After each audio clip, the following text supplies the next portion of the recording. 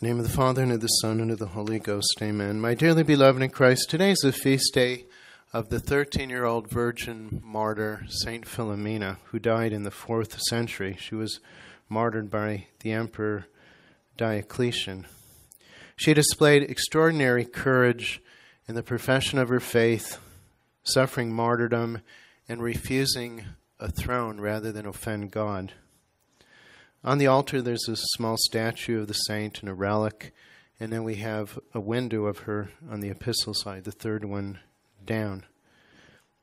Saint Philomena is a shining example of Christian virtue for all of us, especially our youth. Since she's been viciously attacked by the modernist, the Vatican II Church, traditional Catholics have turned to her in their needs and have received help. And all of us at one time or other go through difficult times, and we can turn to her and relate to her and get the help that we need. My dearly beloved in Christ, on May 24th, 1802, excavators in the catacomb of St. Priscilla came upon a tomb which had never been opened. And then they saw there was some 3 marble slabs in front of it with the name, but it was not in place. It should have been said, Pax tecum Philomena, peace be to thee, Philomena, but it wasn't. And there were various symbols of martyrdom painted in red and included on the slabs. One was an anchor, considered a symbol of hope because of its resemblance to the cross, and also a symbol of martyrdom because many martyrs had been tied around their necks and thrown into the sea, attached to an anchor. Then there were 2 arrows, one pointing up, one pointing down. And there's a palm symbolizing triumph, and a lily, an emblem of purity. Within the tomb there was a vial containing dried blood of the martyr. And there have been many, many miracles that have been worked by way of this relic, where it liquefies, even though it's like 1,700 years old. It's miraculous. It turns like diamonds, but it's in a liquid form. And then they also found the bones of a fractured skull and the bones of a girl 12 to 13 years old. The relics were placed in the treasury of relics, and they remained there until a holy priest from Mignano, Italy, arrived in Rome. Upon approaching the relics, he had an inspiration to acquire them for his church. But he had many, many difficulties. And then during that time, he became seriously ill. So he promised St. Philomena that she would be his special patron and the patron of his church, and take her to Mignano. He was instantly cured, and all the difficulties in obtaining the relics ceased. He soon headed back to Mignano, happily carrying these relics of St. Philomena. But even on the way, okay, this was 1802, so he didn't drive in a nice car. They were in a stagecoach, probably. So just like we have luggage compartments in the airplane, so in a stagecoach, the luggage compartment, a lot of it is under your seat, right? But then St. Philomena, it wasn't respectful to her to be under the seat, so the relic kept hitting his legs, and then finally he just put her on the seat out of respect. From this time on, countless miracles were worked by the saints' intercession. The sick were healed, the dying were cured. Many conversions were worked. How happy must the humble priest have been who had the possession of these relics. Investigation into the life of St. Philomena was to no avail, as she had been forgotten for so many centuries. Yet St. Philomena revealed to 3 of her devout clients the story of her life. These revelations have received the imprimatur of the Holy Office, declaring them to contain nothing deserving of censure and giving us the right to accept them. So one of these revelations was made to Mother Mary Louisa. The saint tells us that she was the daughter of a king of a small Grecian state, whose parents were converted to Christianity by a Roman doctor named Publius. When she was 13 years old, her father took her to Rome to see the emperor who had waged an unjust war against them. The emperor, on seeing the saint, agreed to peace on condition that he received her hand in marriage. Her parents agreed to this and afterwards sought to convince her that she would be happy as an empress of Rome. But she rejected the offer and told them that she had made herself the spouse of Jesus Christ by a vow of chastity at the age of 11. My father then endeavored to prove that a child of my age could not dispose of herself as she pleased, and it exerted all his authority to force me to obey.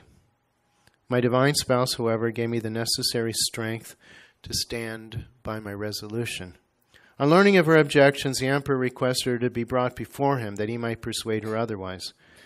Her father came for her, but she continues, seeing my resolution was unshaken, both he and my mother, casting themselves at my feet, implored me to change my mind. "O daughter," they exclaimed, "have pity on your parents, have pity on your country, have pity on your kingdom." I answered that my virginity must take precedence of all else. Saint Philomena endured the attempts of the emperor to persuade her for 37 days.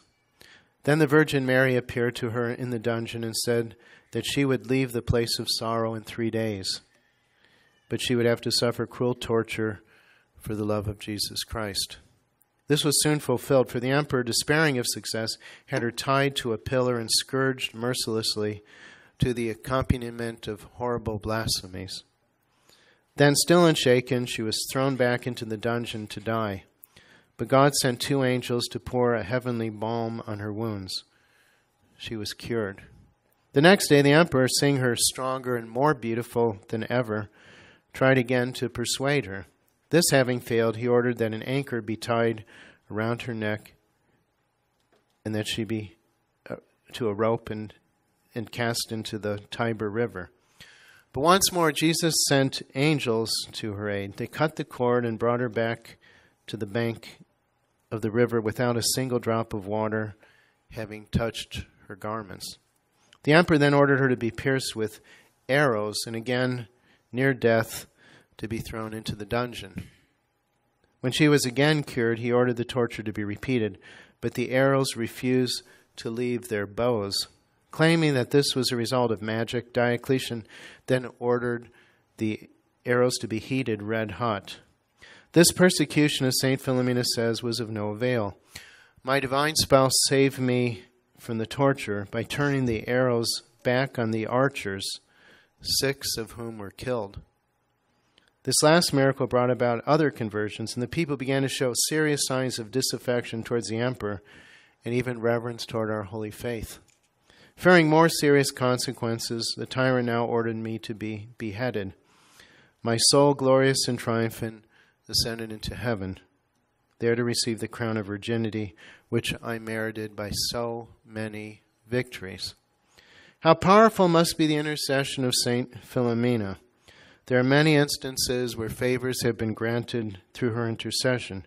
Many who pray to the saint promise to propagate devotion to her if their favors are granted. This has proved to be very pleasing to her and her divine spouse, as those requests are often granted. My dearly beloved in Christ, on March 29th, 1961, just prior to Vatican II, John the 23rd had her feast dropped from the church calendar, along with the feast of a number of other saints.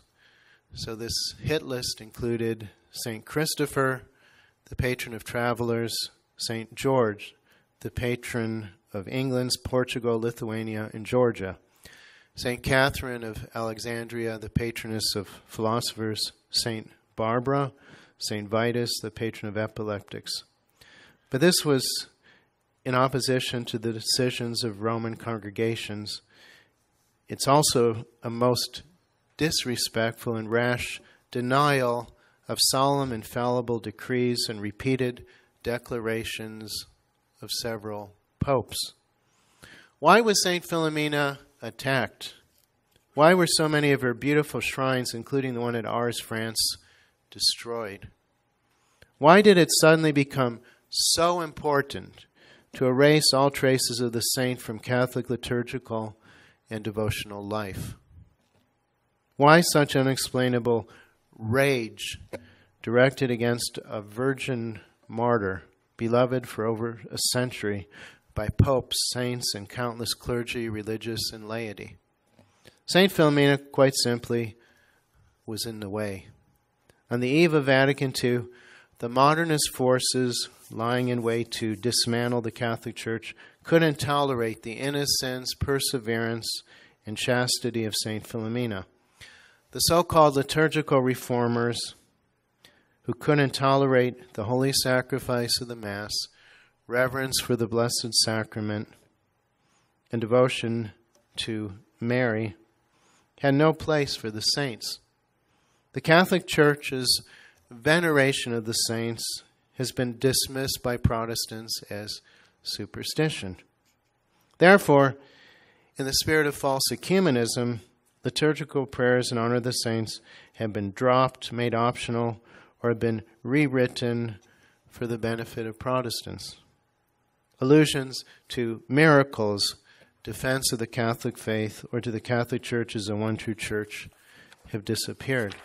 Father Paul O'Sullivan wrote, "It must strike any thoughtful Catholic as strange that one of the most loved and lovable of saints, whose devotion is producing such marvelous results for good all over the world, and is being blessed every day by constant, striking, and well-authenticated miracles, is so frequently singled out as the object of attack, not by Protestants or freethinkers, but by so-called Catholics, modernists.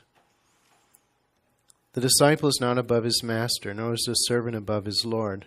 So the clients of St. Philomena must not be alarmed if a like treatment is meted out to their saintly protectress. Well might she ask her traducers, as did the Divine Master before her, for which of my good works do you stone me?" Father Hopkins said, "We must see the action taken in 1961 as the work of the devil, in order to deprive people of a powerful intercessor, particularly in the area of purity and faith, at a time when such intercession was most needed. St. Philomena's enemies are also the enemies of Christ and his church. God will not be mocked. Just as the traditional Latin Mass continues to flourish, so also devotion to St. Philomena continues to spread throughout the world. God has sanctioned this devotion by countless miracles." I remember I had an exorcism, and then we're saying some prayers to St. Philomena in between, and then the demon mocked her. So I said, you have to apologize. So anyway, he apologized, and I said, now you have to tell the truth about St. Philomena. And then it was kind of hesitant, but said, she was a very, very good girl. She was pure, committed hardly any sins, refused a throne, converted people, died a horrible death, and is feared by all the demons in hell. St. Philomena was a virgin martyr who died instead of giving up her virginity. So there's many different ways we can show devotion to St. Philomena. And some of these we have in the bookstore, but one is the cord of St. Philomena. It's red to symbolize her martyrdom and white to symbolize her virginity. But we have it blessed, and then we wear it around our waist, and it helps us to remain pure. We wear it underneath our clothing. Children, however young, may wear the cord. This powerful sacramental is a great protection against evils of all kinds, and has been instrumental in obtaining countless cures and other favors, but especially in regard to purity, it's a great help. And putting the cord on, they should intend to honor St. Philomena in order to merit protection against all evils of body and soul, and to obtain through her powerful intercession the grace of perfect chastity, the spirit of charity, and the grace of leading a truly Christian life. The wearing of the cord is especially efficacious in obtaining and preserving the virtue of holy purity. And you can gain a plenary indulgence on the first day that you wear it, on May 25th, August 11th, and December 15th. and at the moment of death under the ordinary conditions. Pope Leo XIII blessed and approved this devotion. And then there's novenas to Saint Philomena. What's a novena? Novena is a nine days of prayer. Many approved prayers are available. You're not restricted to any set form of prayer. And then there's Saint Philomena oil. It's olive oil that's blessed by a priest. It's burned before a statue or picture of Saint Philomena, and then it's blessed. And it's very helpful. I know people had real serious knee injuries, and then they're like 90% better. And it's a number of people have been helped through St. Philomena oil. Oh, here's another story. The restoration of a woman's sight is recorded through the use of blessed oil that burned before the shrine of St. Philomena. A French woman had recourse to the oil of St. Philomena. For 3 years, she suffered with the disease of the eyes and suffered so much pain that she could neither eat nor sleep. The slightest contact with air or light would cause her to scream with pain. The doctor did all in his power for her, but finally pronounced the case absolutely hopeless. The poor woman, having devotion to St. Philomena, commenced a novena in her honor and anointed her eyes with the oil. During the novena, her suffering increased in intensity and continued until the morning of the 9th day. She had to be helped and guided by her good daughter in every step she took in the house. On the last day of the novena, the good woman had a Mass celebrated for herself, and after the Mass, on taking off the bandages, her sight was suddenly restored. So we can honor her by prayer, venerating her relics and images, and imitating her. Frequently, St. Philomena oil has restored sight to the blind, hearing to the deaf, speech to the inarticulate, and the power of using lifeless limbs. So pray to St. Philomena, ask her intercession, take her as a patron saint, and confide your children to her care. Remember her feast day, which was so unceremoniously wiped off the books. So there's prayers, chaplets, statues, books, blessed oil, and cords. Pope Gregory XVI said, pray to St. Philomena. Whatever you ask from her, she will obtain for you. To St. Philomena, nothing is refused. In the name of the Father, and of the Son, and of the Holy Ghost, amen.